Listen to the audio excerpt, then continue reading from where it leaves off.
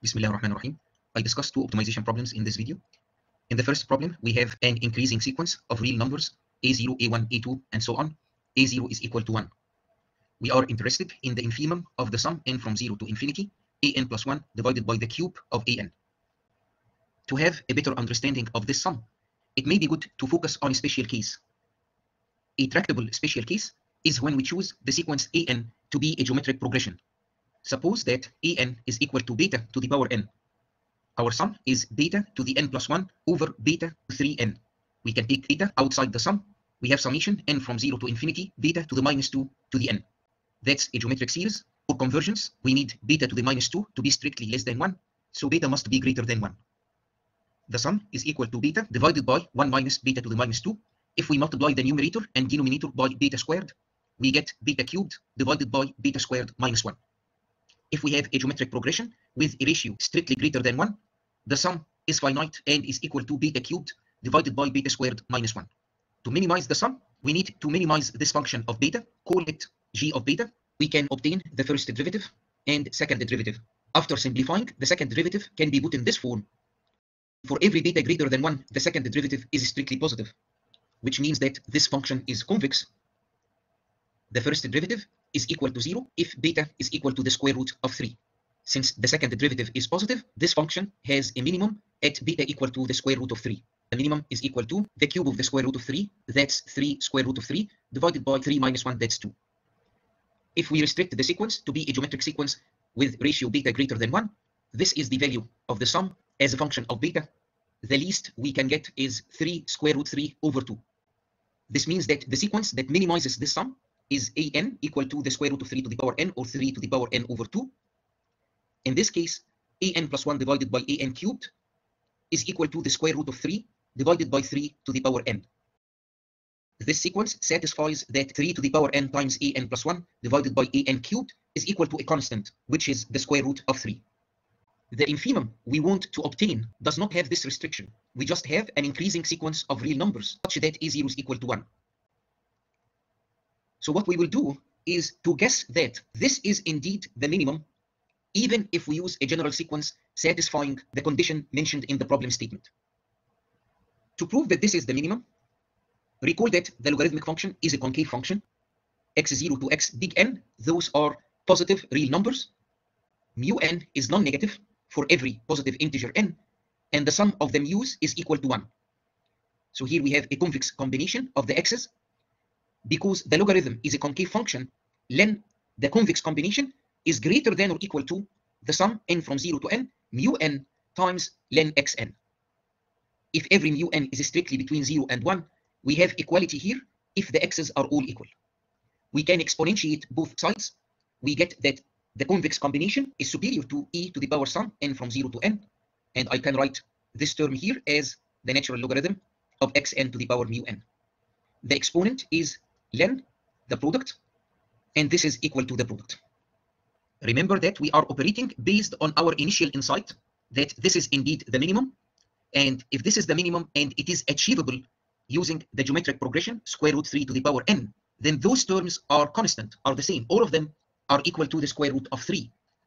Based on this, we will use this inequality with xn equal to 3 to the n an plus 1 over an cubed.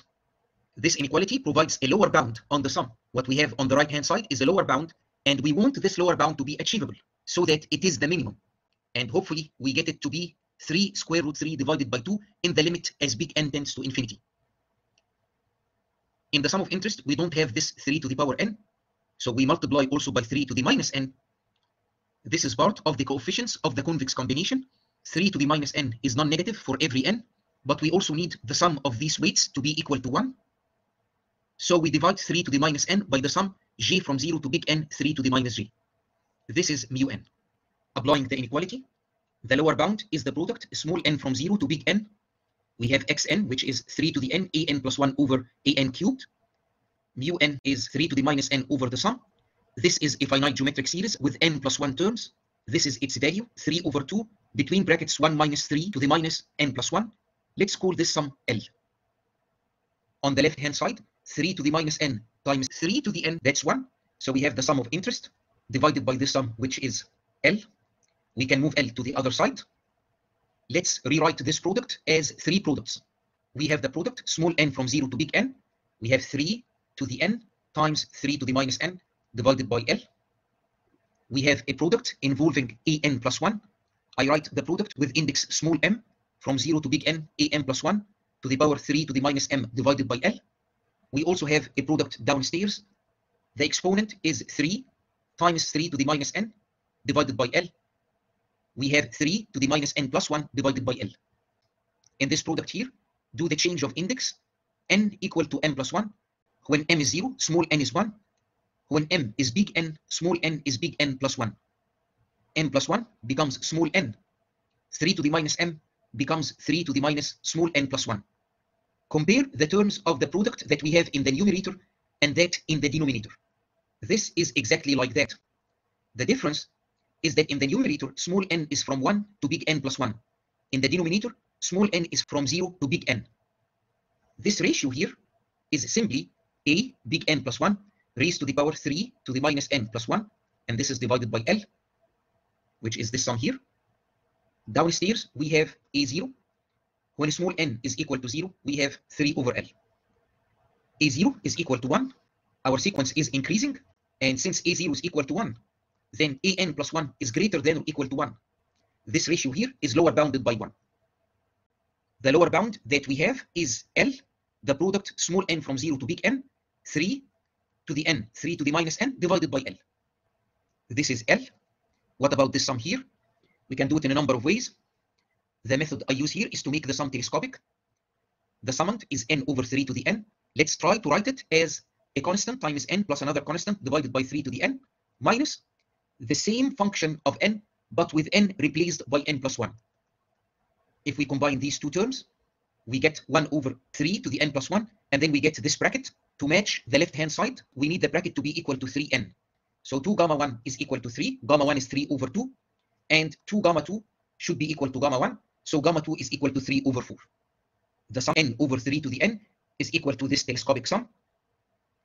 When small n is equal to 0, we get 3 over 4. And then there is another term, which is minus 3 over 2, big N plus 1 plus 3/4, all over 3 to the big N plus 1. This is a lower bound on this summation, and it is valid for every positive integer big N. So we can take the limit of both sides as big N tends to infinity. On the left-hand side, we get the sum of interest. On the right-hand side, this bracket tends to 1 as big N tends to infinity. This term here goes to 0. We have a linear function of n in the numerator and exponential function in the denominator, and this tends to 1. Thus, the limit is this 3 over 2 times 3 to the power 2/3 times 3/4. This is 1/2. The lower limit is indeed 3, the square root of 3 divided by 2. The infimum of this sum is this number here. In fact, it is a minimum. It is achievable by using the sequence an equal to 3 to the power n over 2.